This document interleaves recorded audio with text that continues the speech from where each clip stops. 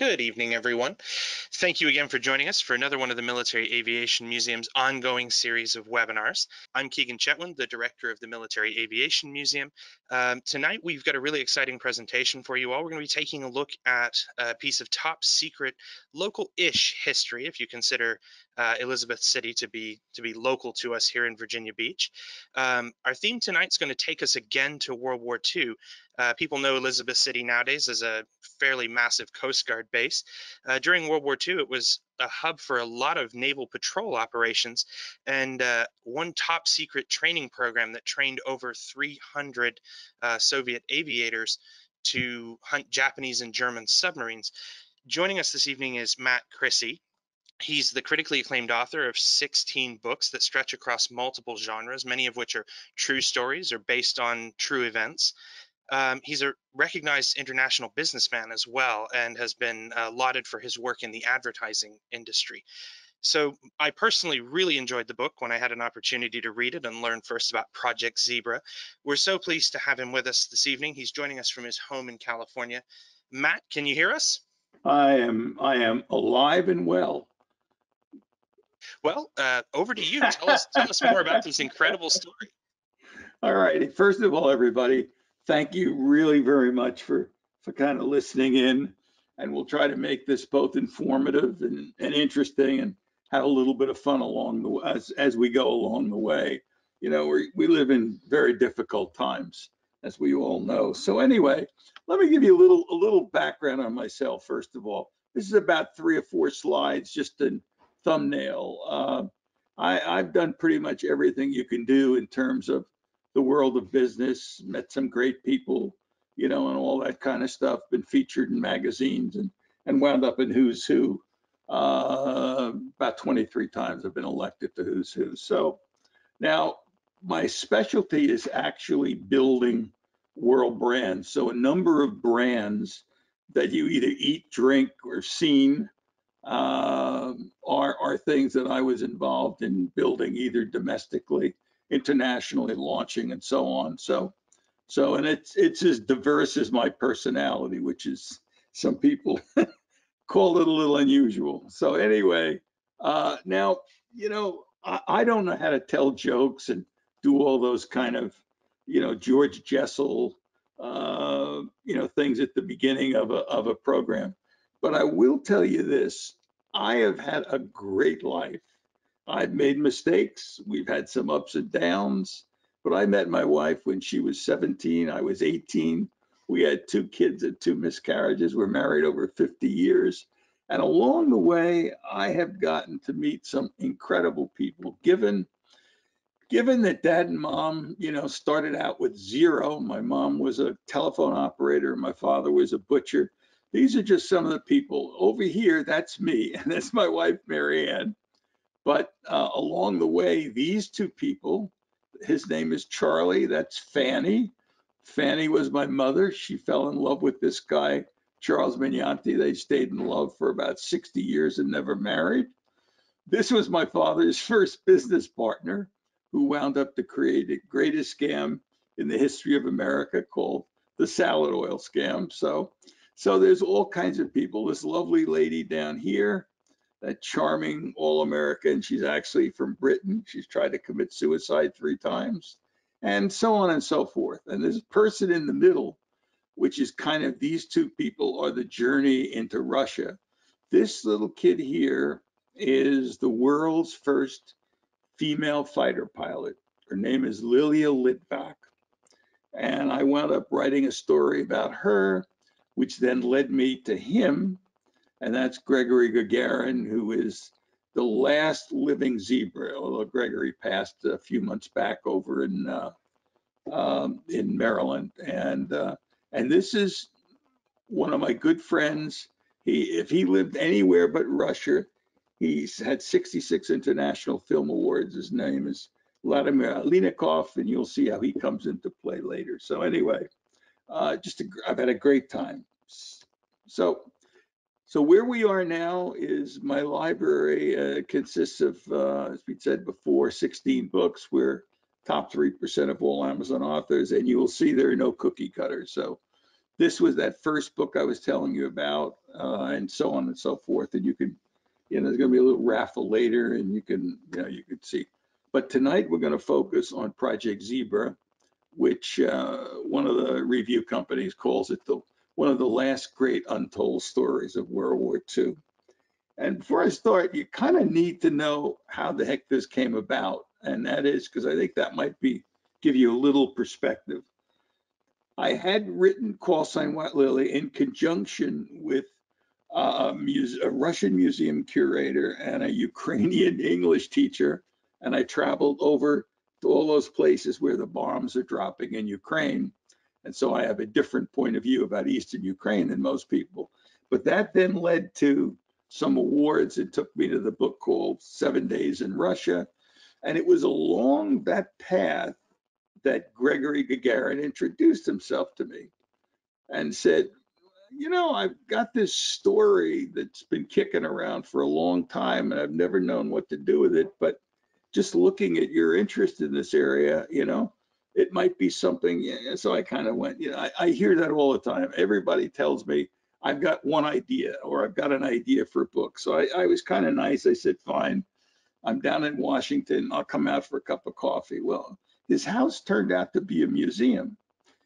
He, as you'll see when we talk, he just pulled all this stuff together as part of the Project Zebra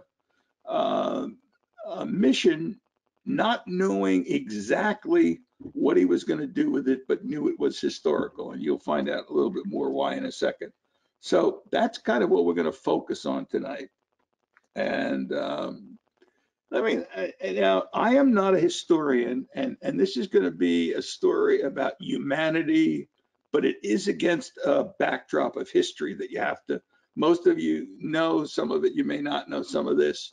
I learned some of it along the way, but in roughly August of 39, Stalin and Hitler decided on a non-aggression pact. Now, for different reasons at that point. The Germans, Hitler was just figuring, I'll lull Stalin to sleep until such time as I'll come in and get all the Russians and we'll use them for cheap labor. And Stalin at that point said, I don't have the military might that, the Germans do. So maybe we can, keep the whole thing at bay for a couple of years until we build up our military might. So there were different reasons. Well, a little more than a year later, Hitler changed his mind. And he issued a thing called Directive 21. This is actually, now you're going to wonder where some of these documents came from, just so you also know that quite accidentally and coincidentally, Project Zebra was finally declassified almost on January 1st, 2013. And I was able to dig up some stuff that is kind of one of a kind, and I'll tell you more about that as we go. But this is the actual Directive 21, and that is Hitler's actual signature. And so what it basically says is, let's get all the boys together, my allies, and let's kill that mother. And so in June of 1941, Operation Barbarossa was launched. And, growing up in America, as far as I knew, not being a historic major, was that, the Holocaust was the worst thing that ever happened in the world. And it is a terrible tragedy. But what Hitler did was kind of amazing. He got a bunch of countries together. He got everybody from Italy, Sweden, Finland, and a couple of, Romania, Croatia. They got all these countries together and formed this allied base, and they sent in a period of about 60 days, 5 million troops, 2,000 howitzers, 1,000 planes, and about 2,000 tanks, and they wiped out Russia. They knocked out 2 million people were dead. They pillaged over 1,700. Most importantly, one of his targets was to cripple the Air Force. So they just basically cripple the air forces and then cripple their ability to get anything to travel by rail. So that was their objective, and they did a pretty good job of that. So The other thing that was going on at the same time was that the Germans had these incredible U-boats, as many of you know, and they had the unique ability, they were destroying anything that went through in the North Atlantic, war materials, supplies, replacements. And so the official number is somewhere upwards of 60% of everything that went through got wiped out. Now, down in the lower right-hand side, this was the Russian seaplane Air Force. It was a single engine, single person seaplane. And they were trying to stop these things. So they weren't doing so well.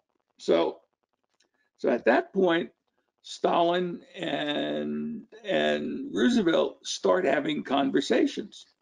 So they first had conversations in 42, and then they met in person. Very famous picture you all know in Tehran in Iran in 43, and the two of them cooked up this idea that if we had this super plane that could roam the seas, that it wouldn't be such a bad thing to be part of the Soviet Air Force. And so, but it needed, it basically was the PBI that's down at the museum, PBY that's down at the museum, but it needed a whole bunch of modifications. So Stalin put one of the few people he ever could trust, his Prime Minister Molotov, in charge of the project, and Roosevelt handpicked Patrick Bellinger, who was the Vice Admiral of the U.S. Navy, as the two guys that would lead this project. And I'll tell you a little more about how Elizabeth City comes into this. So first I'm going to tell you a little about the mission, then we'll tell you how Elizabeth City wound up in this. So it's basically a three-part mission. The first part was we agreed to build 185 of these huge planes, and we were going to make some modifications, which I'll show a few in a minute, to make them state-of-the-art amphibious warplanes. Number two, we were then going to take those planes that we made in Philadelphia and bring them down to Elizabeth City, and we were going to train Russian airmen in America to fly those planes.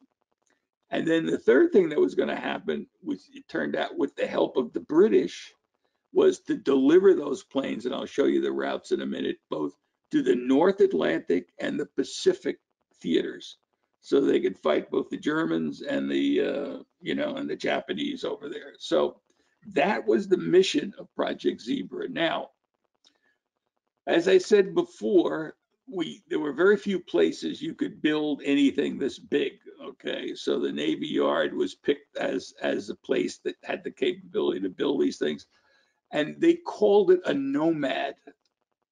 That was the name of the thing. So first thing is, it had a bunch of upgraded warplane specs. Okay, a lot more firepower, dual gun machine gun turrets, bigger, multi-millimeter, guns. They had huge wings full of depth charges, which exceeded what was done. It had been a very slow plane, as you know, and so they took out a whole bunch of stuff out of the inside to make it lighter, and they redesigned it completely for speed and maneuverability, so the thing could actually stay airborne for 30 hours without refueling. Then we put, in those days, the hot new bomb sight was a thing called the Norden bomb sight. So we decked every one of these planes out with this state-of-the-art Norden bomb sight. And the last thing is we put in a low fly radar system so that they could fly 200, 250 feet off the ocean floor, so to make them extremely difficult to discover. Now, another thing they did, which is they took the wings and they created a dual function hydraulic system that had never been done before. So the planes could take off and land either in the water or on land, depending on what you did with the flaps on the end. And by stripping out all kinds of goodies inside, they increased the cargo space dramatically. In fact, they made it so streamlined that you could put up to 185 troops back there And I'll show you one of the ways they use that. So unbelievable firepower, unusual performance, and functionality. Now, okay, so here it is. And this is a drawing of one of the things. And you'll see things like the depth charges and this is one of the earlier diagrams. And this stuff on the end goes up and down at about this level here, so that it can land and take off on dry land. And you can't really tell from this, but they stripped a lot of stuff out inside to make it really lean and trim. And this is what it looked like. And that was called the Nomad 5. In Philadelphia, we not only had a sequestered place where we made them, we had a bunch of people that even painted the red stars on the planes for the Russians. So we did the whole shooting match for them. And now, just so you know, this is what the thing ultimately looked like. And remember, I showed you that picture earlier. This is what they started with. So you'd have to say this was a slight upgrade from where they were. Okay, so Stalin was a happy guy. There was a big hassle between Churchill and Stalin and Roosevelt. That's for another time, about where were the funds going to come from this. And Churchill didn't want his money usurped, his foreign aid usurped by the Russians, and blah, blah, blah. And that's a whole other story. But so now, okay, the planes is kind of in production and being made. So now they got to be trained. So the first thing is they decided that Stalin would fly 300 Soviet aces into America in, the darkness of evening, and they would fly in American planes. So there were some various connections made, and these people were picked up. So these were the best people they had to fly at the time. The second thing on the Bellinger had to do on the American side is he had to get a group of knowledgeable naval training people together that knew something about seaplanes, electronics. They knew about about radar. They had to know a lot about the bomb sites. It was because this was kind of like a first time ever, and they had to also be able to train people. The third thing was that they knew they were going to have language problems because there was only one or two Russians that spoke English, and it wasn't spoken well. And obviously, as you'll see something about Dewey, and there was tremendous cultural misunderstanding. So if we think we're at odds with the Russians today, it's no different than it was back in 1944. So you had all of that to deal with. Now people say, well, why Elizabeth City? Well, there was some rational and then some emotional reasons. So first of all, the proximity to Philadelphia was great. So the planes could be produced and ferried down to Elizabeth City. Number two, Elizabeth City, because it was doing it had blimps and that sort of thing for the Coast Guard. It had unique maintenance capabilities. At this point, one of the huge blimp facilities burned down, but this is the place you could stick one of these things if you needed to do maintenance on it. Next thing was you had amphibious capability right there. So you could practice on dry land and as a seaplane. So it was all available to you right there. The other thing was it was easy access out to the Atlantic Ocean. So, and that was important if you were trying to get this thing back on a track to get them. They had to go all the way back into the, the war theaters. So that was important. So it was kind of like hidden, but still had easy access out, probably right past the museum. And there was one other qualitative reason. Roosevelt went through Elizabeth City for his third campaign, And he liked the city. He liked the people. He liked the patriotism of it. He thought it was a really great little patriotic American town. It was like Norman Rockwell's Americana. So he never forgot that. And now, now you got an idea of what the problem was that they were trying to fill with the plane. You have an idea of the situation in terms of the war. You have a little bit of a feeling for why Elizabeth City was picked and a little bit about the plane. Now we're going to talk about the people, because all of that stuff doesn't matter if you don't have a unique group of people to make something happen in reality. So the American commander had some unique qualifications. He had been a Rheingold beer truck driver, and he eventually became a general manager of the Rheingold Beer Company distribution division. And his name was Stanley Chernak. And he basically subscribed to the theory that all that mattered in life was results, and he could care less about following the rules per se. And his attitude was, this is not going to fit any of the guidelines that I've been taught anyway, so we'll make it up as we go. And one of the things he did, this is Stanley, and this is his wife, Edith. Stanley died at 93, about 6 or 7, no, it's 14, 15 years ago now. And Edith, and that's their son, Peter. They had 2 children. And this is their house in Nantucket. And you may notice he's in sort of a naval outfit.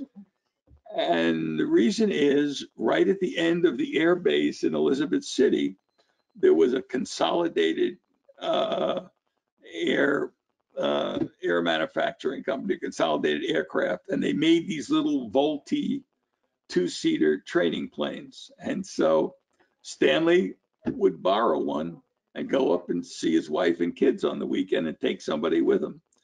And there was a guy named Joe Flickinger, who was a lifelong native of Elizabeth City, who became his teacher and pilot. So that was one of the things that Stanley used to do. And part of the reason I found out some of these things about Stanley is because this is the part I didn't mention before. In my research, I eventually stumbled into Stanley's family, and they lived up around Los Angeles, and it was just the daughter-in-law that was left. Everybody else was dead. And she said, I don't know how you found me, but I've always wondered, we've got 3 brown boxes in the garage that say Zebra 1941, 42, 40, whatever it was.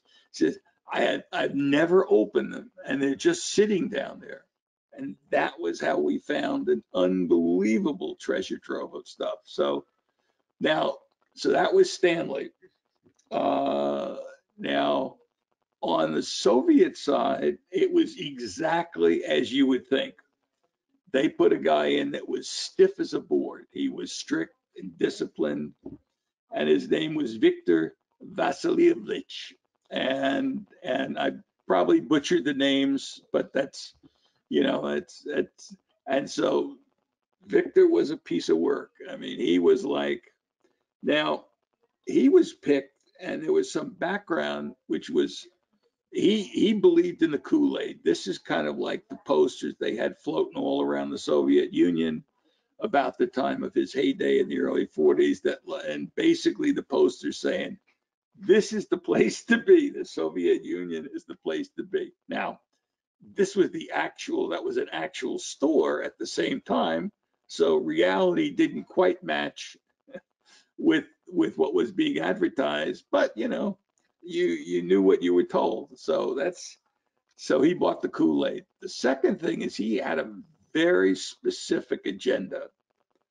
And the first part was that he wanted to repair his own reputation. He had gotten into some trouble in the military in the early days, and it was kind of, built a little reputation as a troublemaker, and never quite went to reconciliation school or whatever they call those crazy things. But So this was his chance to kind of, regain and score. The second was he wanted to project that there's nobody that's got more professionalism than him, and that he is like the professional soldier, and everybody attached to him becomes exactly that way. And of course, like many of the Soviets at the time, particularly given the complexity of language and and their belief that we were not their friends, but this was sort of he was very guarded and he remained suspicious of everything. So he was commander number one, and that he was going to succeed at all costs. So there was no way he was ever going to get embarrassed. Now, he got to meet somebody that is really unusual to this story. I mentioned before about this guy, the last living American zebra. Well, the guy was not actually born in the United States. His name is Prince Grigory Gagarin, and his family was actually in, the Tsar's court over there. And so he somehow wound up coming to the United States when his father escaped during the Bolshevik time. And so he was totally bilingual. He went to MIT. He was freaking brilliant. So he went to MIT and he knew everything there was at that time about electronics and and so on. So the other thing was he was uniquely culturally aware, so that he graduated from MIT, but it's actually a pretty famous family in Russia. So the soldiers knew his father had been a prince, and he had very deep-seated roots that go all the way back. If you're not going to obviously look at this chart in detail, but those roots go back centuries. So he was kind of this hybrid, and I don't even know how the Navy exactly found him, but it was what happened was he said he was training to go to the Pacific Theater, and he had been all trained and all spiffed up with because of his electronic background. And the commanding officer came in one day and said, "You're on a different mission. You're going down to Norfolk News, and they're going to pick you up with a bus." And Greg asked what it was that he was going to do, and the guy said, "I don't know. After investing all the time in you, I'm just annoyed that you're leaving." And so that was so. What happens about October of 43? The Soviet Airmen arrive in Elizabeth City, and if you'll notice, you'll see the giant planes with the stars on them. So hail, the gang's all here. They're all trying to, get to know each other and understand the ground rules. So that was kind of a big historic moment. And because it was such a big historic moment, um, that I'm going to show you something in a minute about what they all decided to do. But the mission itself, they concluded there were going to be three routes. The first route to deliver these planes was going to be over the North Atlantic. And the reason they picked that is because it was the most direct. You leave Elizabeth City, you go out water, bingo, you stop in Newfoundland, then you're over in stop in Iceland, and you wind up in northern Russia. And so that was the logical idea. We're going to go like that. Okay, well, now, as I started to say before, they had that all planned, and they also knew, all these people knew that they were participating in something historic, that it had never happened before between America and Soviet Union or the Russians at that point, and none of them really thought it might ever rehappen. So they went and they had professional pictures taken. So this is the zebra publicity picture. Now I'm going to show you the publicity picture that the Russians brought home. Okay. The Russian version, if you'll notice, has very few Americans in it. So they wanted their version that showed it was their thing. Now, when Stanley saw what was going on, he said, "You know what?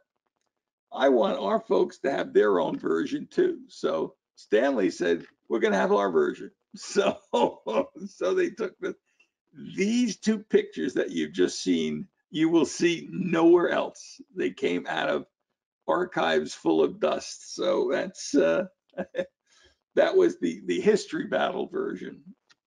Okay, so now what happened through this whole thing was what's the most amazing part, and that is these men by themselves in this town that nobody knew and that nobody in town understood exactly what the hell they were doing. They learned how to build mutual respect for each other. And these are some pictures of, and they wanted to document things. So these are some pictures, and with all the strange names, Colonel Clark Levensaw and Daniel Leven. And so these were different people. And you'll also see here and there a picture of somebody from the Royal Air Force pops up here and there because they became an integral part of the thing. Now, they did have snafus, like everything that goes on in life, nothing is perfect. So the first snafu was that all of the training manuals were written in English and none of the Soviets read English. So they had one little problem there. So Gagarin had to stay up night after night and actually translate the thing. And then they had to fly in a typewriter that had Russian characters from the Russian council in Washington D.C., which sent overseas to get one sent in they could use. Another little problem was the planes had this big hole you'll notice down here, and the reason for that was that on the American version of it, we had that teed up so that it tied into radar at different airports in the United States and had coordinates and all that stuff. On the Russian ones, there was no landing coordinates for these planes over in Russia or anywhere. So leaving them in was confusing everybody. So they just took the damn things out. So they wound up with a hole. We call it the hole in the thing. Now, these are, they're just like you would think. They got together. They would talk about things. This guy was in charge of ordnance. This guy here was in charge of production from the Russian end. This is actually the second. This is going to be a little bit about, as you would expect, but kind of different. The Soviets were intent on showing they were disciplined. And this is an actual thing that happened.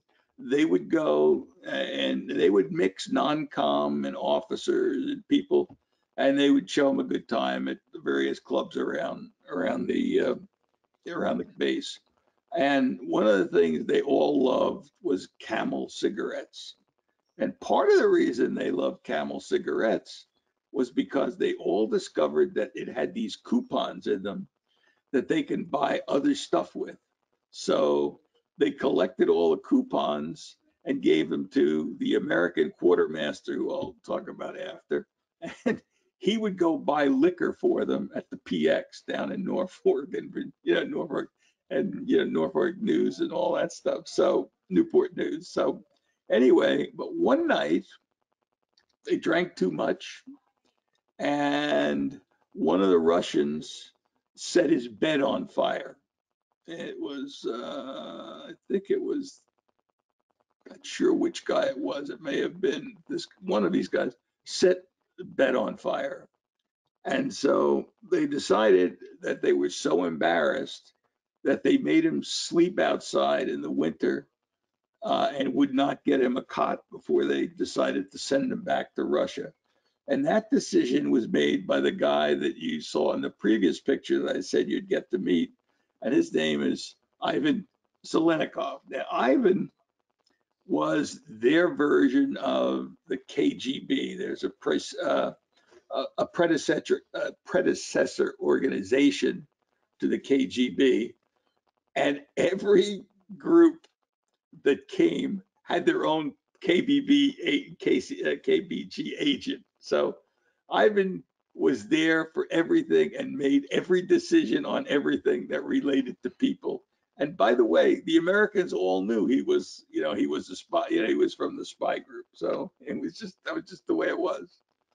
Now, what happened, I mentioned before, I showed you a picture of the second commander. And the reason is because old Victor wasn't around very long. What happened was not more than by the end of the first cluster of planes, he and another fellow took the last two of the first 25 planes.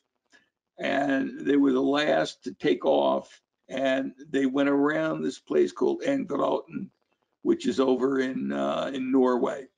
Unfortunately, it was a very cloudy night and they spotted a ton of U-boats below. So they had to shut their radios off so they couldn't communicate with each other. Neither one realized that that hill was 4,600 feet. And so Victor crashed into it, and it was literally days after he told his wife everything was going great. He's looking forward to seeing her again. Now, the interesting part about this is that Victor, the plane, and what they had on the plane was not recovered until 2007. That plane sat up on that hillside in Norway for, what is that, 57, 60 years. And you'll see down here, it tells you who eventually died, who was on it. They found all the books and records. They also found something else in addition to the books and records. If you look close down here, you'll find something interesting, that it says the area was littered with luxury items like American nylon stockings, clothes, chocolates, and cigarettes, and so on. Because what the Russians quickly figured out was every time a plane went back somewhere, they could load it with stuff that could be sold or given away to friends and family back over on the Russian side. So they would typically load up stuff. But so Victor's bye-bye, and very early in the mission. So they bring in a second commander. His name is Maxim Chebysov. And Chebysov had a wife by the name of Rulishka and two daughters. The one up here, the older one is Amelia, and the one down here is Yulina. And he was very well respected. So unlike Vasily, this guy was really well respected. He was a hero. And so from the first day he got here, he realized he should have diaries. And so he wrote everything that he saw and that happened in diaries that he left for his family. So that was now he was a totally socially curious kind of guy. So his agenda was a little different. All right. You can just tell by the casual smile and everything that he was just a much more approachable person. He really thought it was important to create an understanding between allies. He felt that there was a misunderstanding between Americans and Russians. So the second thing is he never felt as though he wanted to be overbearing on his men. He wanted them to feel as though they wanted to excel. So he's a great motivational guy. Third was he knew that this moment had to be captured for history. So he was and he felt from his standpoint as a professional that he wanted the mission to exceed all expectations. So his agenda was much more forward thinking than the other guy. Now, along the way, they decided to start doing some crazy things. So, for example, Greg said, all right, we're out in these damn boats so often, and these planes during the day. Why don't we kind of turn this into the back end of these planes and create some alfresco dining? So they had sandwiches brought out. And so at the end of a work day, they would eat in the sun on the back of these huge planes. And so that was one of the things they did. There was a guy in Elizabeth City, he's now a little older, a lot older, Alan Gallup, who I met in some of my early days of research. He was like about 10 years old. He said, I remember going out there and watching those soldiers. They train early in the morning. And he said, and I remember watching them eat and laugh and everything. And so, Alan actually saw that. So I captured a little of that in the book. But the other thing was they were big on training together. So it's almost like Disneyland, with the plane trainers. So they built these cockpits to simulate what they, would be involved in, and they trained together, And so this was not an absolute replica because you can see there's a gun there and the guns are in the back and all that stuff. But so they wound up yucking it up, but training together, sort of like at Disneyland. The other thing is they'd stop for the occasional beer together during the day. So this handsome looking group of guys were all part of, as you can see, the headquarters they had was this massive building called the Zebra office. It was kind of off to the side because they didn't want a lot of people to know about it, and so it just kind of functioned on its own kind of over there. And so these are a bunch of the players that were involved at the time. Now, we get into, the Russians have no sense of humor. Well, this is Captain, his name was Titov. So Captain Titov found this Navy scooter, he used to drive it around the the runways. And so he said, why don't we have races? And so they wound up, whenever they could at the end of various days, they would have American versus Russian races or versus Soviet races on these scooters. And they'd go around the runway. They'd go up one side, around, turn around and come back down. And they'd have laps and all that, sort of like their version of NASCAR. The other thing they did was they actually wound up enjoying each other's company a lot.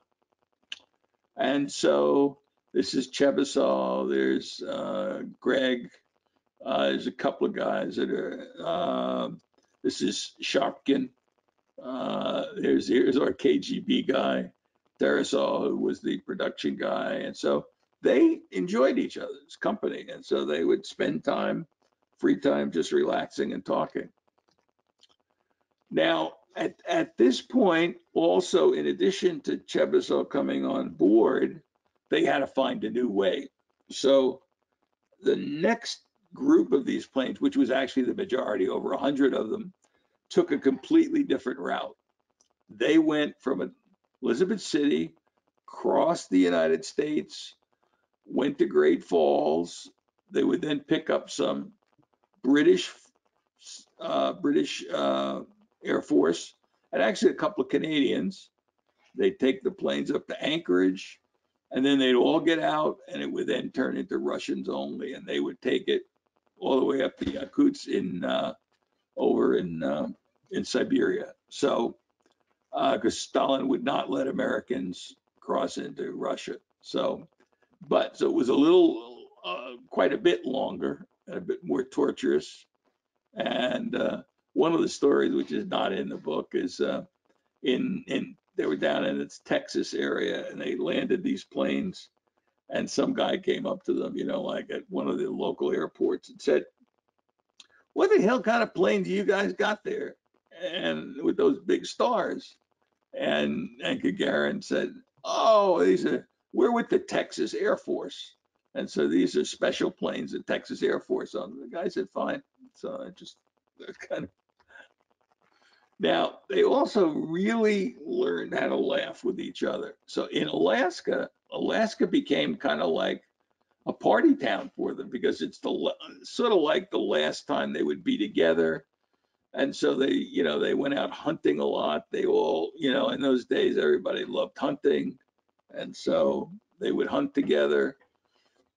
Another thing they love to do is because railroads were just being built, so they took those carts, with the giant,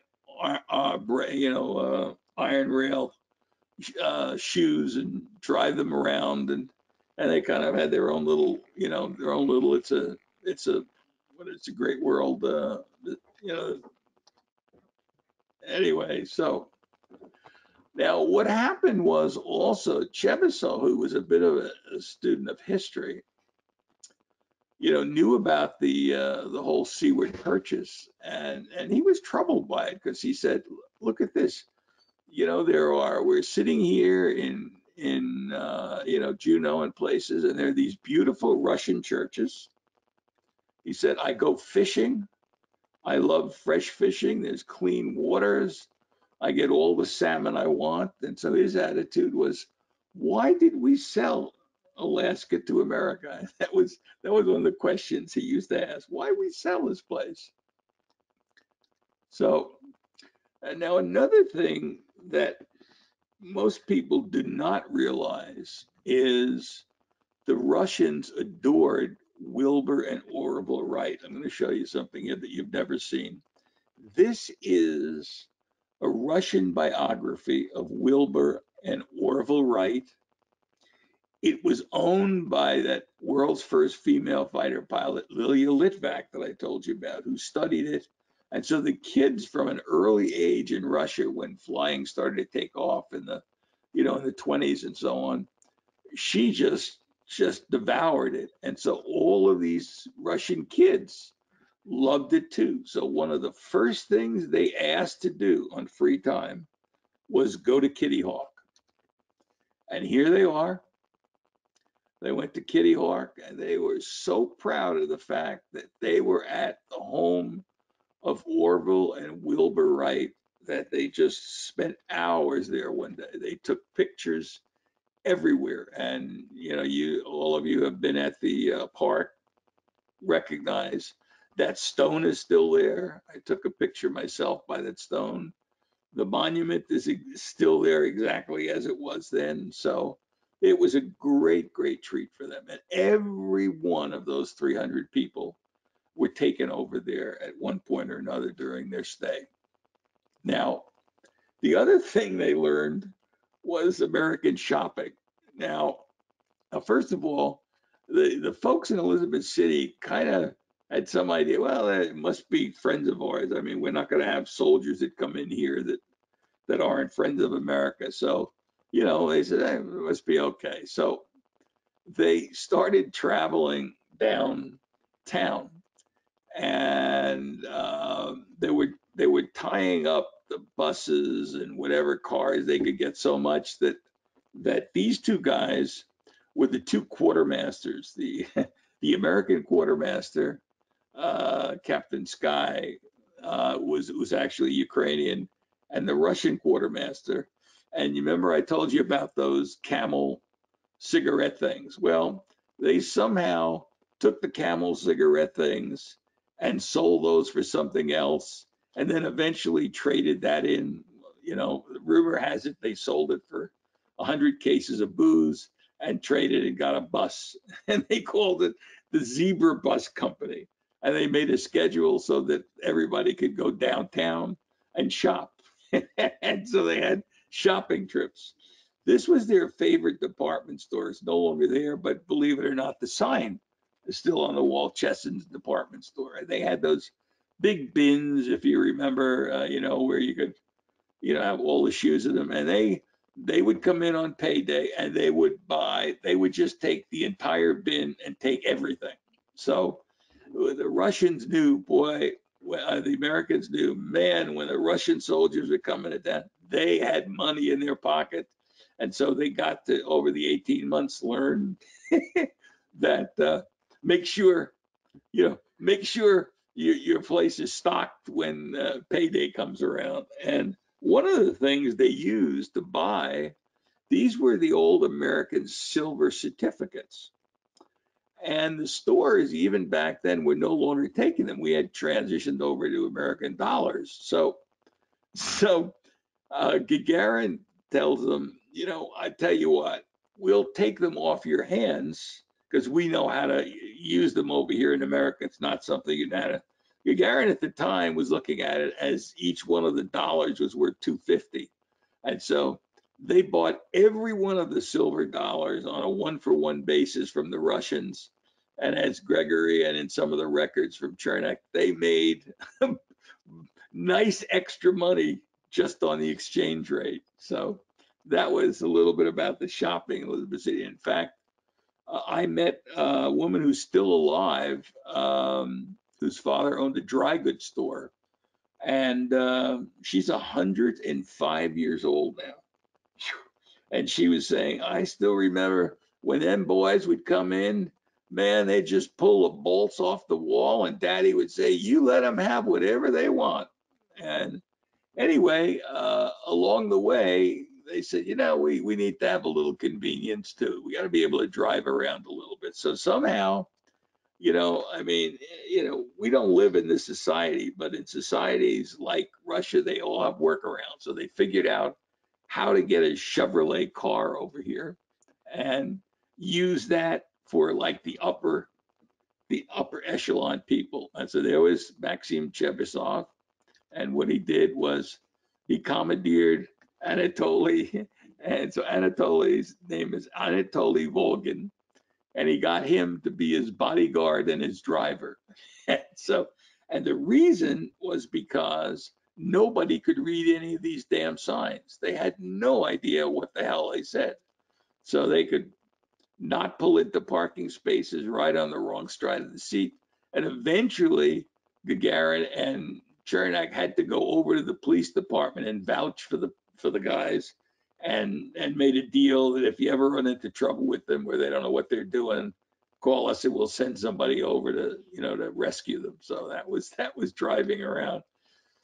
Now the other thing, as I mentioned before about Chernak, and not Chernak, but Chebysov, and he wanted his guys to look, I use the old Gillette phrase, look sharp, feel sharp. And there's a reason why I used it, because one of the things he felt is that everybody, when they walked around shopping or relaxing in Elizabeth City, should look good. And so, they only knew certain brands. So they would go to this one store and buy every Gillette Blue Blade they could find. The store is a drugstore that still exists to this day. It was started by the name of a guy by the name of John Stevenson. That's his son, Paul. Paul is now 92. Apparently, Paul decided to marry a 76-year-old woman recently. So, anyway, I think he's retiring the last time I talked to him. So I got a picture of him in his store.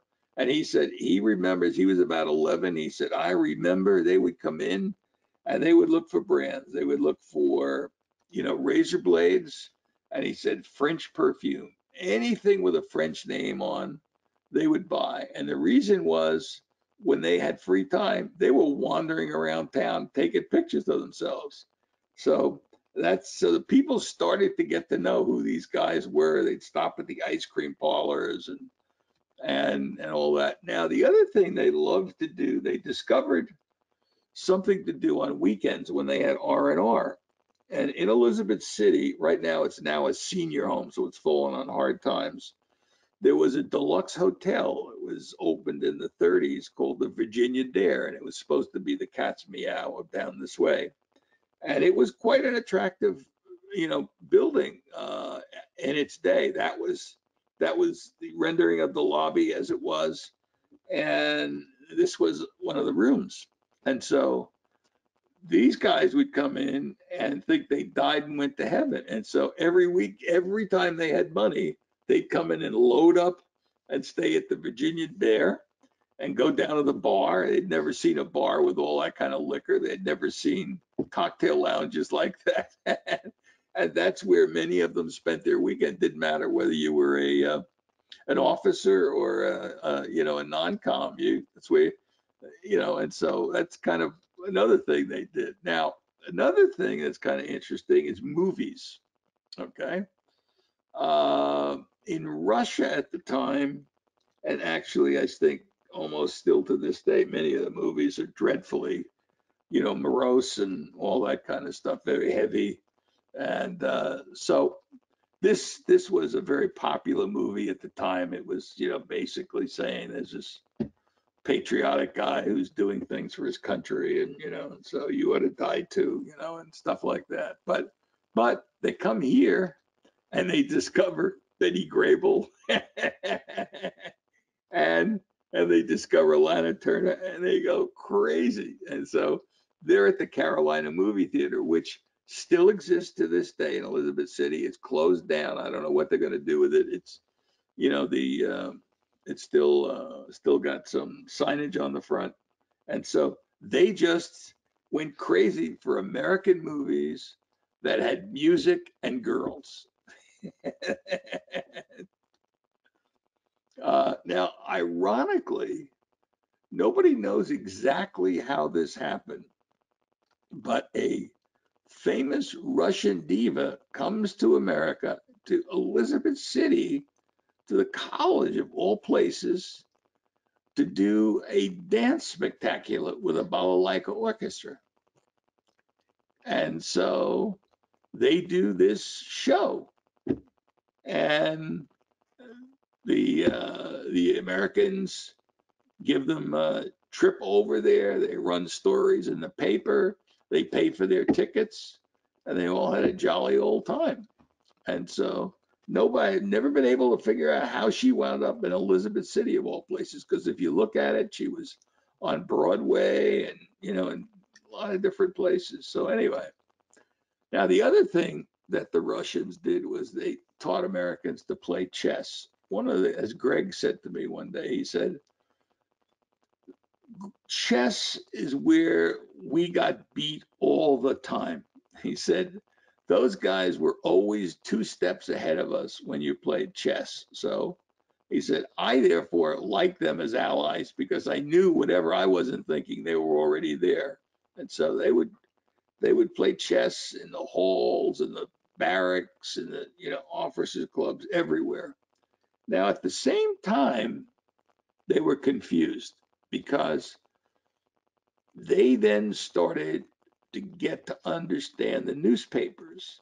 And at the same time that they were here, the newspapers were saying horrible things about the Russians. And whether you all know it or remember it, depending on your age, Thomas Dewey, his platform against Roosevelt was that I'm the guy that's going to get the Red Menace out of the government because the communists are all over the place in America. And I'm not going to get into the politics of it, but you've kind of heard some of that all again. So it hasn't changed much. But so Chebyshev one day said to Chernak, he said, if somebody writes something like that in Russia, he would get shot. How is it that in America somebody can write something like that in the papers? So they just didn't understand democracy as we knew it. Now, while all this was going on, they'd now gotten rid of a whole bunch of planes through first you had the group that went over through Iceland. You had the second group that went up to Siberia, did very, very well during that. Now there was a call for, Jesus, we need something over in the Pacific region with the Japanese over here. So that led to Route 3 with the remaining planes, which were about, I think about the last 40 planes. And so this was a really convoluted route. So what they did was they started up here, Elizabeth City. They would come down through South America to the tip of South America in Brazil. There, the British would take over, and they would take them all the way back through the Sahara Desert and around, and then around here, the Russians would hop on, and they would take the last legs and take planes into Iraq. So that was the third route, much more complicated. Now, this one, as I said, the main travel partner, not trainer, but travel partner, were the Royal Air Force. So they were very instrumental in some of the routing of these planes as the mission went on. They get very little credit. But again, they formed bonds. These people kept these pictures in their albums and stuff for years and years and years. And this is Captain Fry. I think his first name was Charles. He was the commander of the Royal Air Force thing. So now you got an idea of the humanity that was involved in this thing. So now you know what the planes were, why they came to be, the humanity that was involved in the successful training of these people. And now the planes go back into warfare. And first thing is that they discover that with all that empty space inside, these things are great troop carriers. So they decide to use some of these things to invade places like Hungary, and they fly in at night very low, and they had like their version of of our SEALs would fly in and disrupt whatever it was, a bridge, or blow something up, and then try to get out of there. So they like the flexibility of the things. When the dust all settled, the 185 Nomads ran about 2,000 missions, give or take, and they never lost a plane. 2 went down. One was Victor, who banged into the mountain, but none were actually lost in battle. And so, this is actually a rendering of the thing in battle. Now, there was a second one lost, and some of you may be aware of this. On January 11th, 1945, pretty much the last Nomad that was leaving. No, it was later. It was actually the last one left 3 or 4 months later, but this particular one left, and it crashed into the Pasatonic River there, not too far from you. Now, what happened becomes up for speculation, okay, because Greg was absolutely certain he knew what happened, and that is the plane would take off, go over the water, past the lighted buoys. And he said, these guys loaded this plane up. It had so much liquor in it that I told them, you were going to bring it, that the plane does not have the performance capability to get over the buoys and out into the water. And the guy who was in charge at that point said, don't bother me. And they left. And sure enough, as it got over the last buoy, which would have been maybe a half a mile from where they took off, maybe a little further, 3/4 of a mile, the plane, instead of going up, started to lose altitude, could not right the ship, and it went down, and 5 people died. So everybody on board died. Now here's the trick about it. The bodies were never found. And so that's one of the last remaining Zebra missions, and it's going to come back. Talk about that in a second here, because it comes back in a surprising way. What I'm going to show you now is something pretty unusual. May 45, we know, is V-Day. Same with the Russians. You will not see this picture anywhere else, I do not believe. This is, well, first of all, this part you will. This is the sort of accolades and tiled gifts and all those kind of toasts to the World War, respect the presentations for World War II in Moscow. But this is Elizabeth City. As far as I know, it's the only time you will find a bunch of Russians raising an American flag in Elizabeth City, and that was the then mayor, Joe. I forget Joe's last name at the time, but so they were kind of, saying their goodbyes and toasting us at the same time. Now, speaking of goodbyes, it was now time to say goodbye. And so those people you saw before, whoever was left that hadn't and was in the last group. There they were again. There's the big planes getting ready to go. Some of them were leaving from from up in Alaska, and so everybody was providing their last. Now the Americans decided to do something a little different. It was heavily at Chernak's request, but he said, "Why don't we give Chebyshev a going away gift?" So they went and bought one of those engraved silver cases, and they all signed it. So those are the people that were involved in the mission, and that was the case that Chernak decided that Greg Gagarin should give him because they had developed such a close connection. That case today exists over in a little World War II museum in Moscow. When he received the case and they went up to Alaska and said their final goodbyes, Chebyshev took his wings off, which is a great statement in the Russian culture, took his wings off and gave them to Gagarin and said, I would like you to never forget me because I will never forget this moment. And so they exchanged gifts. And that medal still exists. It may be down in the museum now in Elizabeth City. Last time it was in Greg's house and his son was deciding what to do with it. But so those were the going away gifts. Now I'm going to show you just how perverted everything becomes. Now this is Colonel Tuyoza. Tuyoza is his name, and Tuyoza was in charge of making sure these planes got delivered on time with the right stuff and all that. And so he sent the letter at the end that he wanted to be registered for history. And it's kind of there's a kind of a line in here which you may not be able to see, but it's kind of funny. It says, "Our pilots were pleased with their performance, meaning the Nomad's stamina and sturdiness in combat.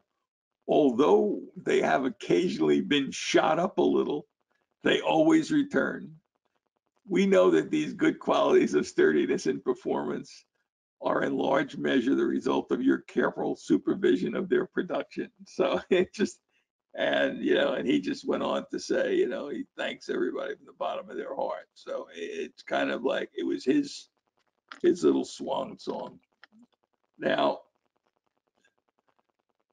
this is Maxim Chebyshev, as I mentioned before.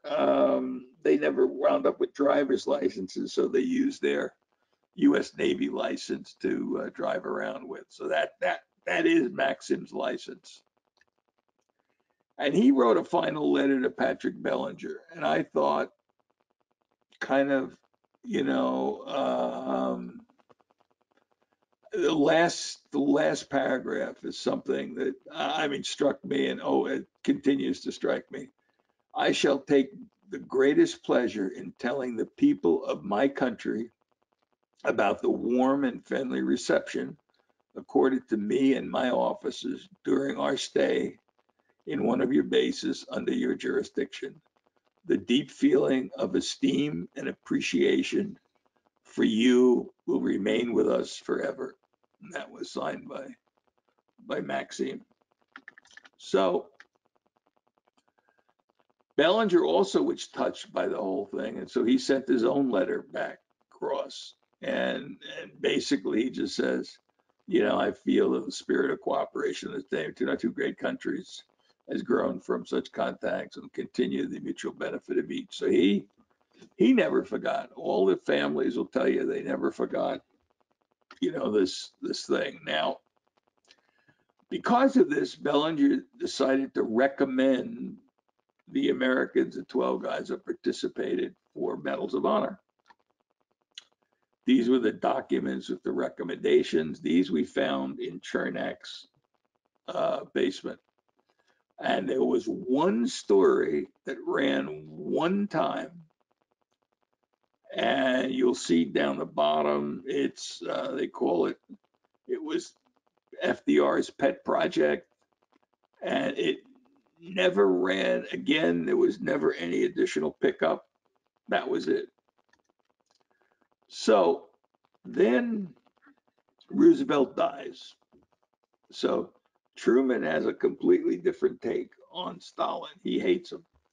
And one of the things that most people don't know, which one of the reasons why Truman hated Stalin so much, is that Roosevelt used to tell Truman that Stalin's like an Uncle Joe if you know how to treat him.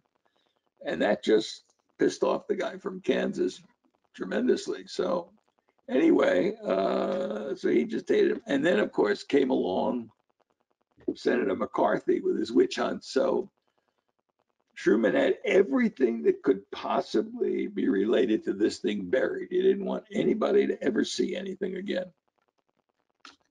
And that's the way it remained until this is the declassification thing. That's the way it remained until December 31st, 2012.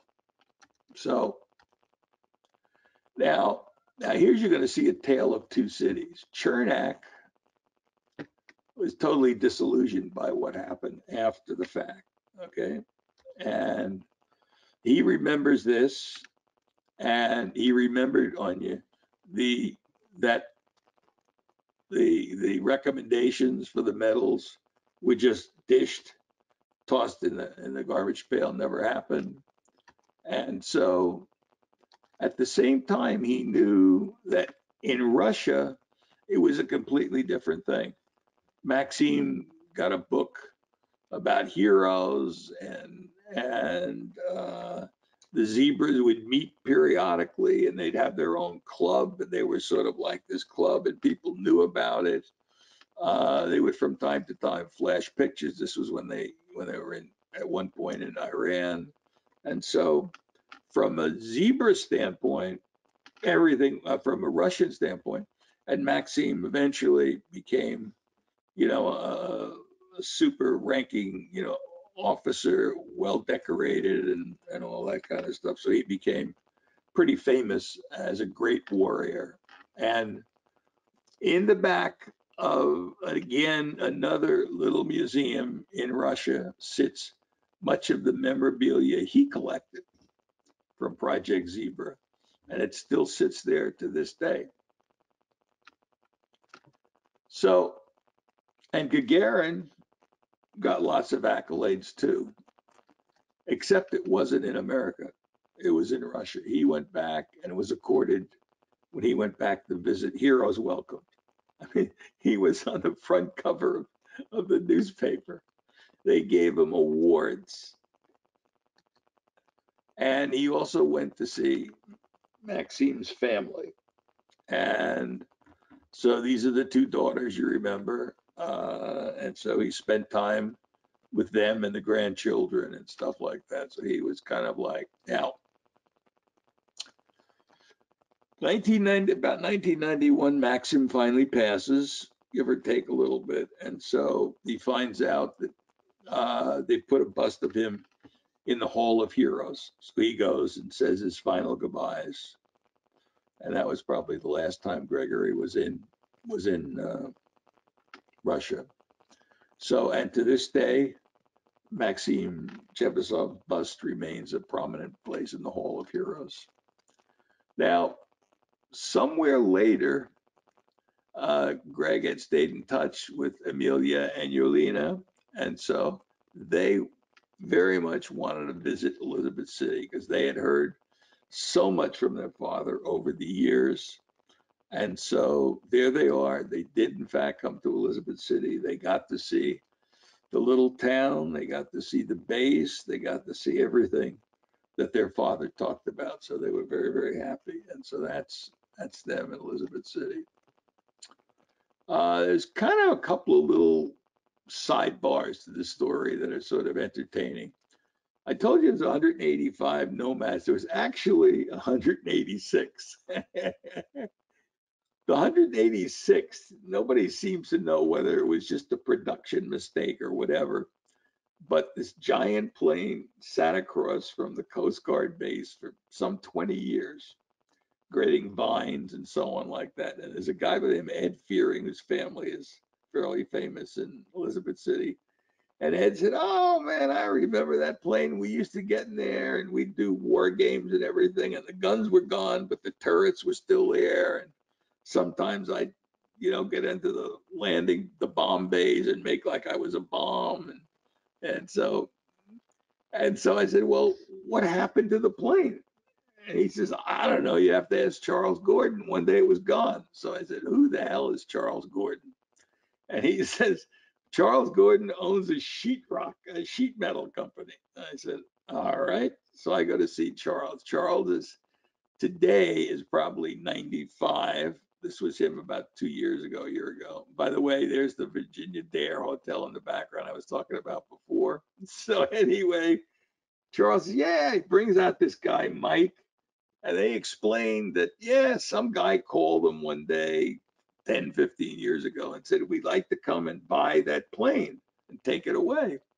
And so can you go to the Coast Guard base and find out, how much it would cost? And so Charles goes over and then the Coast Guard base says, they want to take it. There's no cost. Just get it the hell out of here. It's got snakes in it and it's a nightmare. So he called them back and these guys came down with a 18-wheel truck, dismantled it, put it on the giant truck and drove away and gave Charles a bag of money.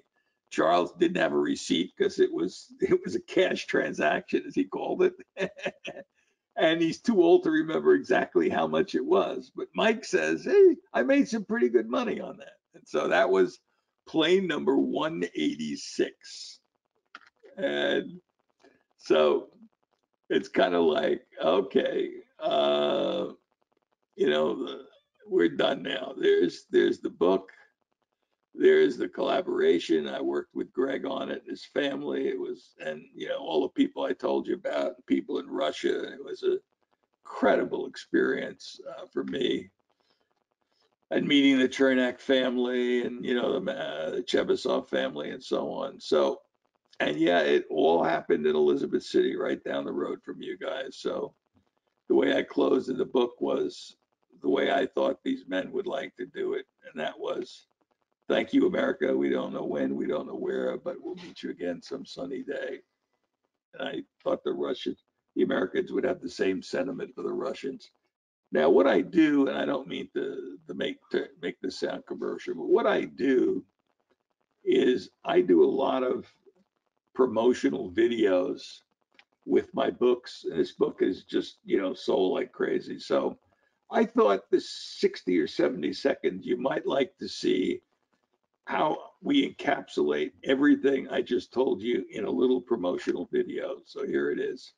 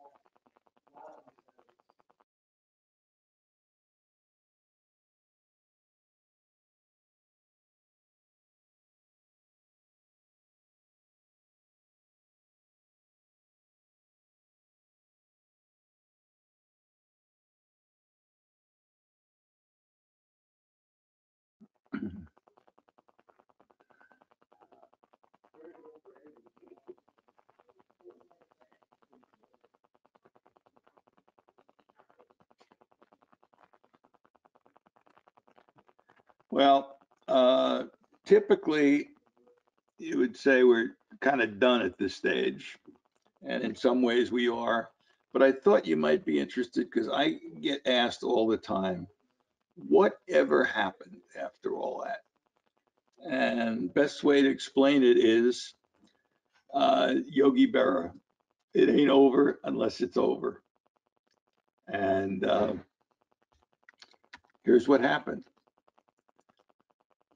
About 2 years ago, one of those 5 people that died, his name was Vladimir Levin. 2 guys came to Elizabeth City. James Cannell, who might be in the audience right now, I'm not totally sure, and Maxim Alexin. And he is the colonel who was in charge of, the Russian side commission on POWs and MIAs. And they came to the city and said, we would like to bring closure to the whole tragedy for Russian families. So, and we would also like to offer Elizabeth City an unusual gift. And now to understand the gift, you need to understand this picture. This, at the entrance to Moscow, is their Victory Day Memorial. And that is a French soldier, an English, a Russian, and an American, toasting the fact that they worked together to win World War II. And so the gift was this. It was a giant bronze monument, not dissimilar from what you just saw, which would have an American, a Russian, and a British soldier. And so that was the memorial that was proposed. And what happened is it got turned down twice. So for reasons that I almost don't even want to get into, they're so sad. But it was turned down twice by the city, despite very, very strong proposal from Joe Peel, who was then the mayor, and a bunch of us. Any event, so that seems to be dead. But I learned something else out of all this. And I guess now, after 3 books about and around Russians, even though I have no Russian background whatsoever, I thought you might get a kick out of this. This guy here is Sergei. I'm not going to tell you Sergei's last name. He's a retired KGB guy. On one of my trips to Moscow, we wound up at the Kremlin, and he decided that he would give me his take on communism. Well, he says that the 7 wonders of communism are that despite everybody doesn't have enough food, nobody's complaining. Besides, nobody's complaining. Everybody's finding a way. Despite everybody's finding a way, everybody's stealing. Despite everybody's stealing, nobody's going to jail. Despite everybody is stealing and nobody's going to jail. And he just goes on about, and it's absolutely hysterical. So I'm sorry you guys can't hear it. It's just funny that where you can find it. It's over on my website. So, but anyway, so that's kind of the story of Project Zebra.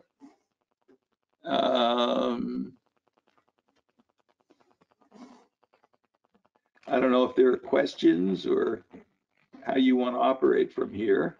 Sure, there are certainly a heck of a lot of questions, so I hope you're ready for an extended period of Q&A. Sure, I just have to, if you don't mind, I just got to call the FBI are at the front door. I have to ask them to come back tomorrow. They don't seem to mind. That's actually my first question, which is, given your preoccupation with Russian and American relations, have you ever had to deal with the FBI? Yeah, what happened was about 3 years ago, after Call Sign White Lily and 7 Days in Russia, my son was home by himself, and 2 FBI agents came to the door with their guns and business cards and said, "Father hasn't done anything wrong. We just want to talk to him." And so they then came to our house every 3 months without fail for the next 2 years. And they always wanted to know what I was doing there, who did I see, where was I going, and so it was literally, we were giving them a tour, and then I think somewhere at the 2.5 year mark, they announced, God, you're really doing some unusual things. We don't know of any other American. So here's a pen with a bunch of diamonds and stuff in it. No, it doesn't have any, it doesn't have any, you know, recording devices. And here's a defense attaché medal, you know, for your, for your work. And that was it. They haven't been back since. So what you've provided us tonight was a great social history and a look at the, you know, the lives the trainees experienced while they were in Elizabeth City. How did you initially kind of roll into this story? I know you spoke briefly about it towards the beginning, that you were kind of introduced to Yeah. this. Yeah, what happened was, in longer form, after I had finished the first two books, and I had spoken, I had been a guest speaker.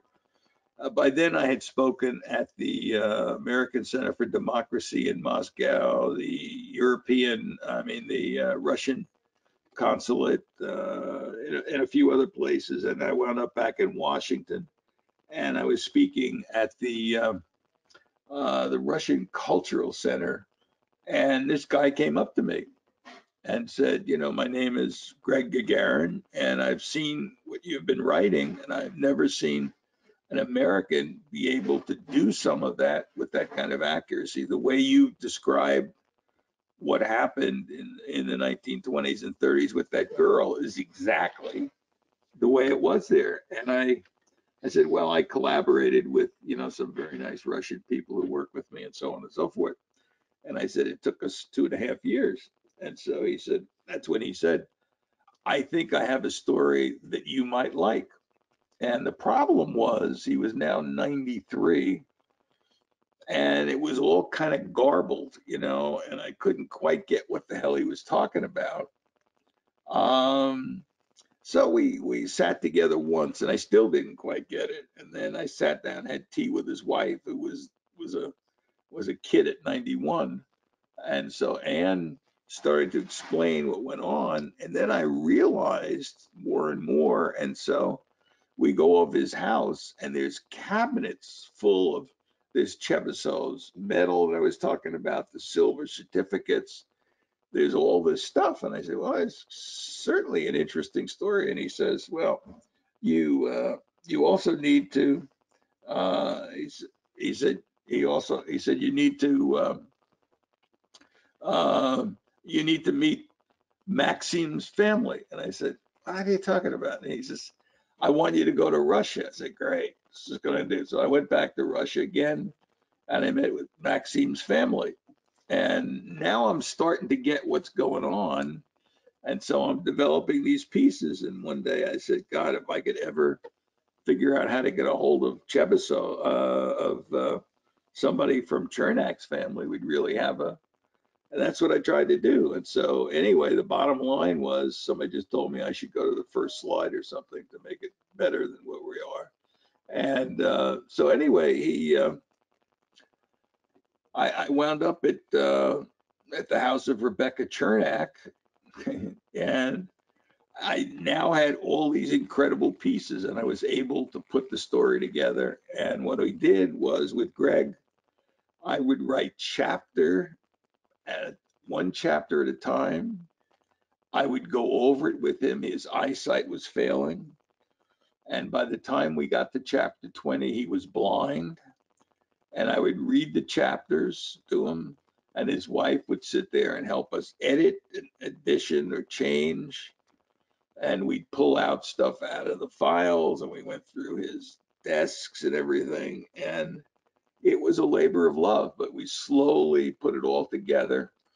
And I was so proud when we had the book done. And when it came out of production, was getting ready to get published and so on. I got some books together for the family, and I was all excited about bringing them to Greg. And by then, he was totally, you know, he was totally blind, so he never actually saw the final product. And one of the last things he said to me the day before he died, he called me when I was in the car, and he just said, "I wanted to tell you, you know, I'm dying. I won't be here probably tomorrow or the day after. So I just wanted to let you know that it was a great joy working with you on this, and it's something my family will now have forever. And so I appreciate that. That's certainly very moving. You can advance or retreat the slides as you would like to create a more pleasing still image Yeah, if you'd like. I was just trying to go back to the front for you guys. So it's instead of, I was just trying to figure out how to get back to the first slide. Or perhaps leave it there on the monument one, as there are a number of Okay, questions I think about that. sure.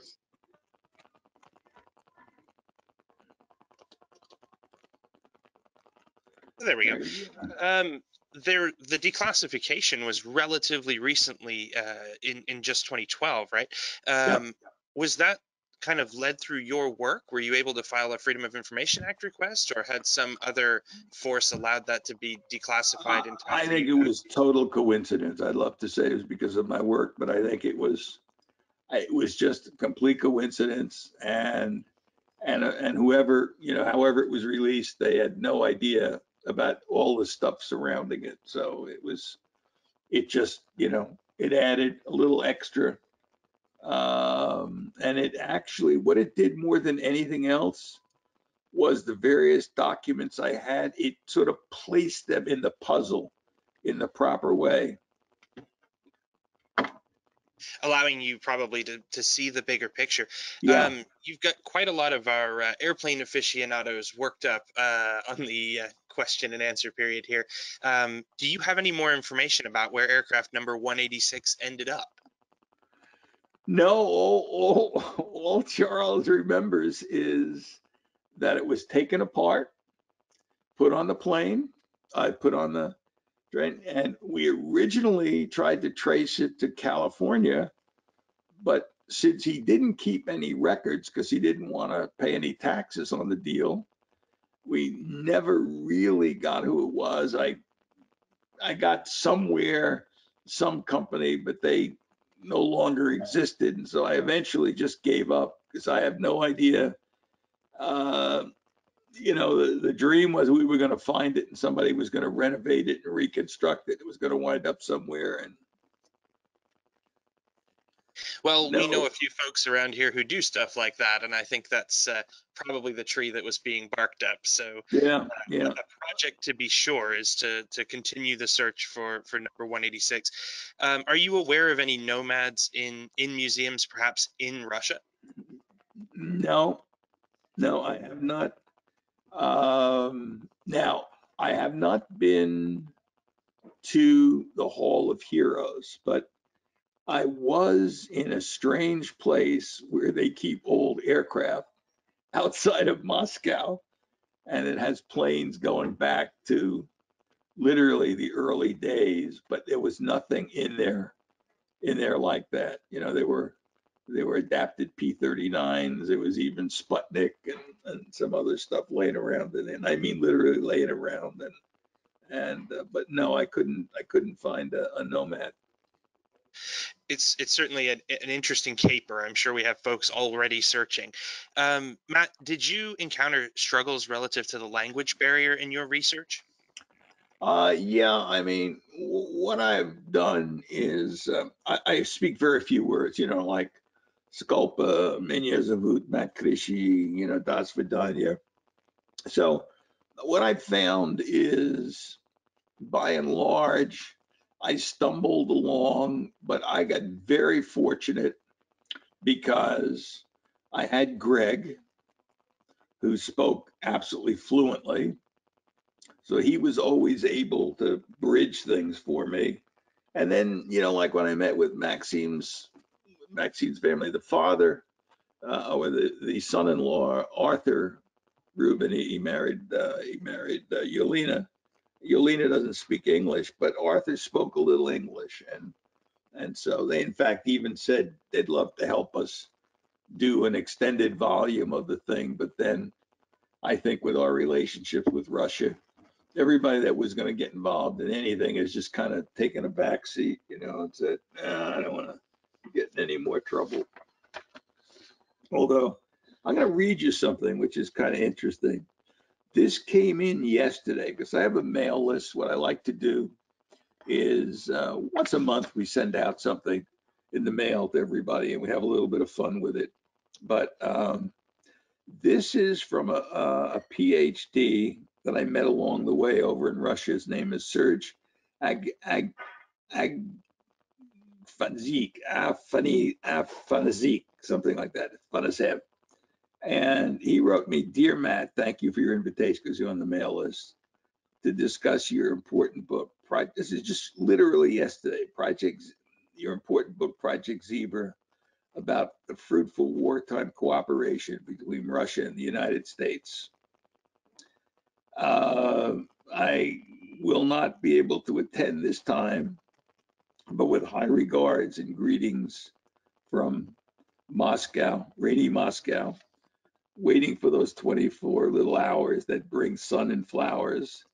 Thank you for bringing this wonderful memory of this fine time." So I read that only because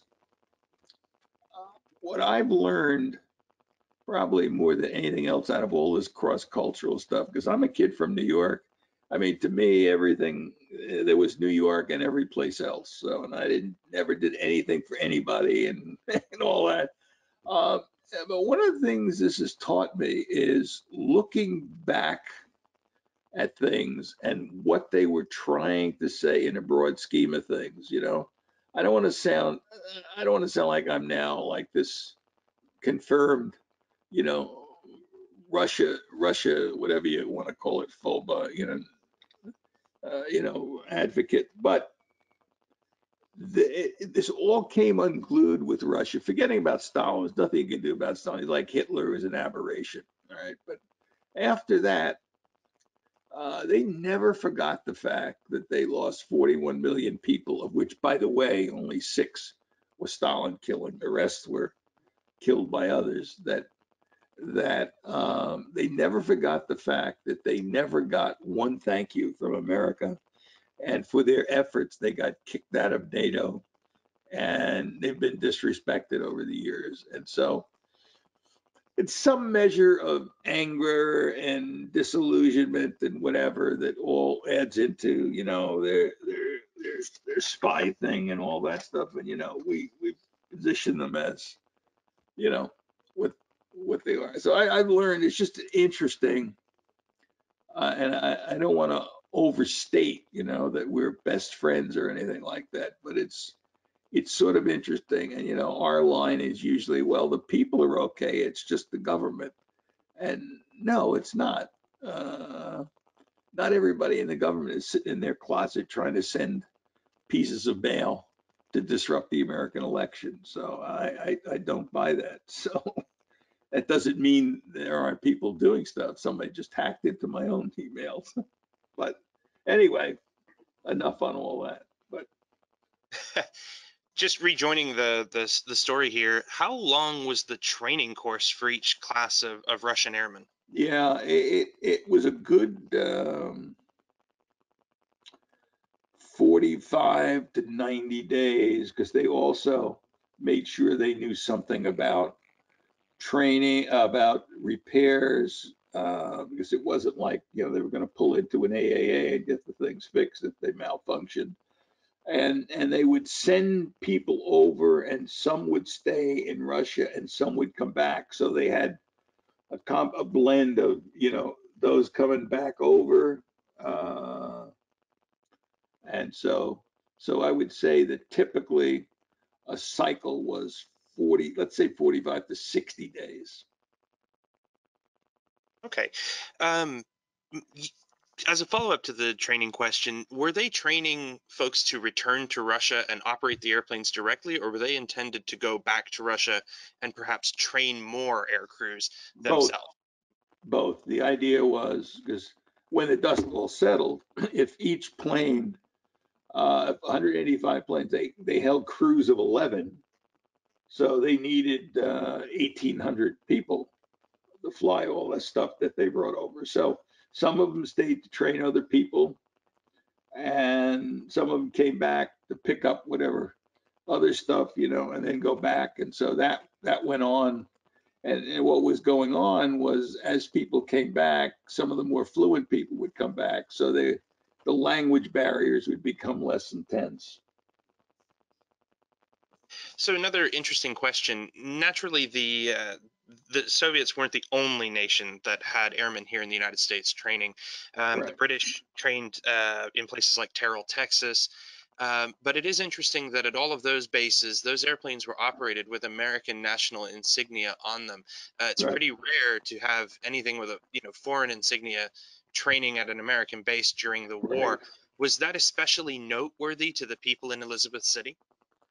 Um, it was noteworthy to anybody that was dealing with air control, traffic air control, because when they, one of the ways that Greg met his wife Anne was up in fancy girls' school up in Lake Champlain, and he used to take 7, 8 Russians with him so they could get to meet some girls. And they would fly up over New York airspace, East Coast airspace, and as soon as somebody, would say, who are you guys? We're the guys in the plane with the red stars. They just shut it off and not talk to them anymore. So it was very unusual, and but they worked their way around it, I guess. That life finds a way, to quote Jurassic Park. But um, have you been? You've obviously visited Elizabeth City. Have you been able Yeah. to go on base there and Oh see yeah, how I've been much there. of the historic Yeah. facility remains? Yeah, oh, yeah. I've been there a number of times. So I've spoken at the museum there. I've been a guest down in the city. I've been, a keynote speaker and some stuff around town. So I've sort of done Elizabeth City fairly extensively, shaken the tree on, Joe Peel was great, the former mayor. We found everybody that that would seem to still be living that might remember Elizabeth City. See, because Joe was thinking it would be a great tourist attraction, that we'd be able to put this thing up as a tourist attraction, and it would tie. You've got Kitty Hawk for Orville Wilbur Wright. You could come over and see a piece of history that's very unusual, and but city council said no. I know that it's been a complex undertaking because I know that our leadership team here at the museum has been watching it eagerly. It's a story that obviously we share with people when they visit and see our PBY here. But hopefully it will find resolution eventually. Things have a way of working out. Um, do you have any information about whether or not the training of these Russian airmen interfered with the routine base operations at Elizabeth No, City because they were no, it hunting didn't, submarines? because what they did was they literally cordoned them off. It's no longer set up that way, but when you go on the Coast Guard base today and you go through the main gate, which is now kind of like a guardhouse, over to the left is a big empty field, and that's where the barracks were for the whole Project Zebra thing. So, if you went to the right, you went towards sort of the mainstream base. So they were all in the barracks off to the left, and the landing field was kind of like straight ahead. So imagine a triangular space. You came into the base at the head of the triangle to one leg of the triangle is where the barracks were. The uh, the landing and takeoff area was kind of at I would say, a 90 to 120-degree angle to the main entrance. And then you had all the regular troops over to the right. Okay, and just wrapping up here, we've got a couple last questions. You went into some detail about the complex ferry operations to return aircraft to the Soviet Union. Yeah, Obviously, the routes taken and the experience of ferrying those airplanes could be its own presentation. yeah. Where did we get the Russians from? How did they get here to the United States? Oh, we flew them in. Uh, they came. We flew them in through points from overseas in Europe. and they landed in Washington, and then flew from Washington into Elizabeth City. Our last question is, did they just receive familiarization with the airplane and the mechanical training, or was there a component of the training that was specifically about how to hunt submarines? No, there was no training about how to hunt the submarines, because in fact, they probably knew more about it than our Navy people did. All right, Matt. Well, that wraps up our question and answer period for this evening. Thank you again so much for the research that you've done, for the way you've crafted it into a very readable narrative that we can all enjoy, and thank you for your time this evening. It was great fun. Really enjoyed it. Thank you all so much, and have a great evening. Okay. Bye, everybody. Thanks again.